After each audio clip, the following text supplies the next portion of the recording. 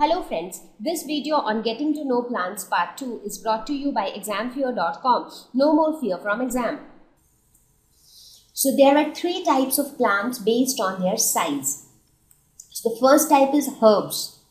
Herbs are those plants which are very small in size. So the best example which we can think of is the grass.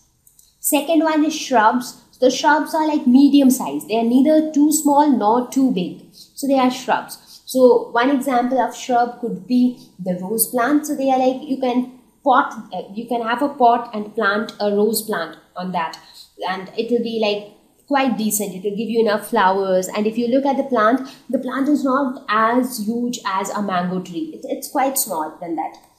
And the third type of plants are the trees, and trees are the huge plants. They are like very big in size. The banyan tree, the peepal tree, they are all examples of trees.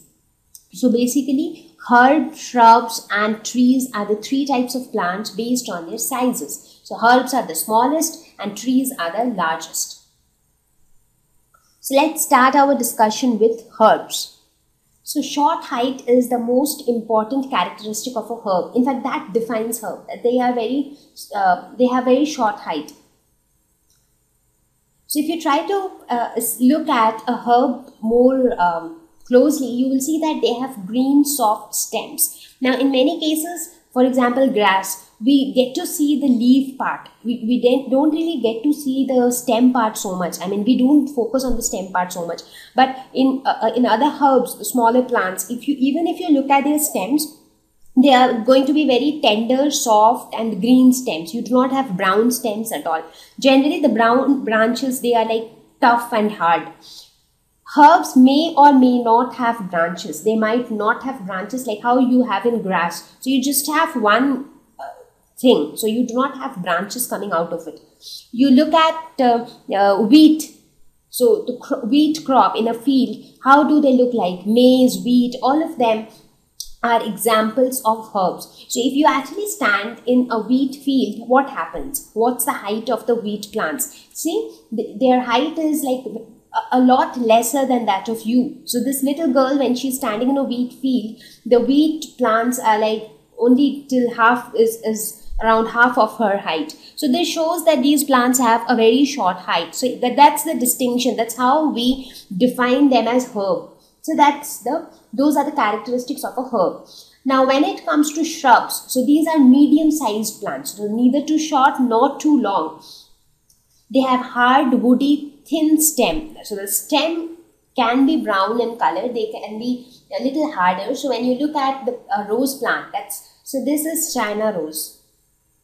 So this plant is China rose, or it is often called hibiscus. So and it is a very common plant in houses. So if you look at their stem, you will see that the color of the stem is brown and it is woody. It is, even though it is thin, but it is woody. It is quite strong. Similarly, if you look at a rose plant, the stem of a rose plant, you will see that sometimes it can be green, sometimes it can be brown, but this is also hard and woody. So here branches are seen towards the base of the stem. So as the plant grows, you end up seeing more and more branches towards the base. So in all of these plants. So some of the examples of shrubs are rose, hibiscus or China rose. So China rose is also known as hibiscus from its scientific name. So hibiscus or China rose. Tulsi is another common example of shrub. So tulsi is considered to be a very sacred plant in India. So tulsi, which is also called as basil. Jasmine is another example of a shrub. So all these plants, if you see, they are not very big, they are nor very small. But at the same time, they have woody, hard, thin stems. So this thin point is important, and that is what makes them different from trees. So now let's look at trees. Trees are like, they are huge. So when you talk about them, they are definitely very, very tall. So now if you compare the height of herbs with our height, and again if you compare the height of trees with our height, so what do you see? So if you stand beside this tree, this is how you would look like. So maybe this would be your height and the tree is like almost 2-3 times than your height.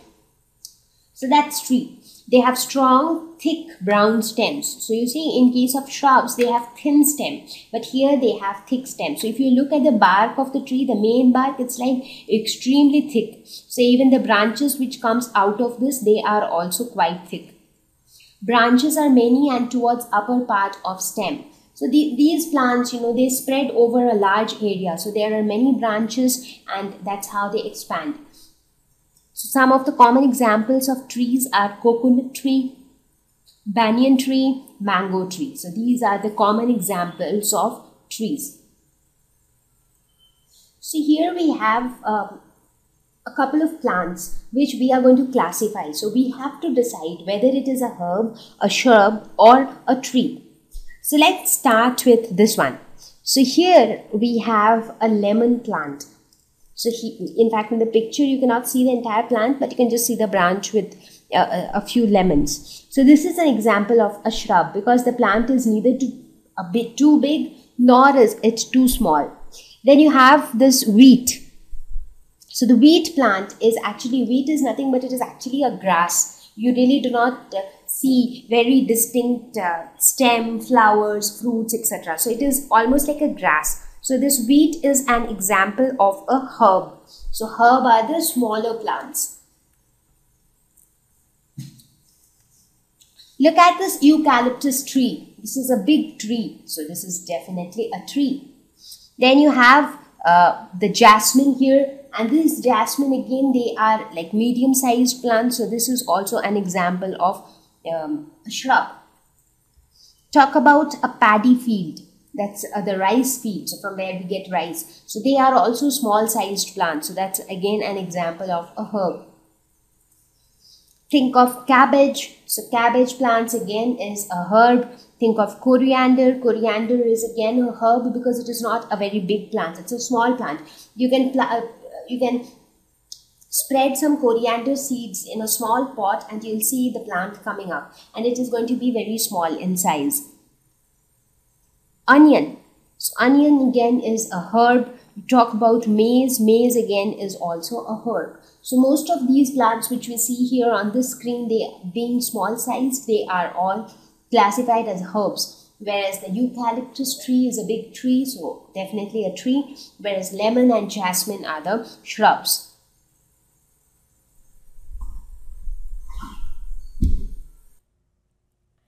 Thank you. Please visit www.examfear.com to watch more educational videos with a better experience. Please do not forget to like and subscribe to our YouTube channel for latest updates. Thank you once again.